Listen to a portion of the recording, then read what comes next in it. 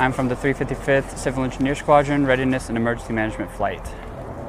We're kind of a key essential element to command and control over incidences, whether it be natural or man-made. We also have a big role in high-end readiness amongst the base, where we help deploy and train people on survival skills to work and operate in a contested environment. We also help respond on base to any form of local hazmat incidences. Our day-to-day here in emergency management is going to be more constantly teaching high-end readiness, the CBRN class, to future deployment taskings. We also help with maintaining plans amongst the base, making sure they're up to date and they're ready to go in case any form of incident can happen.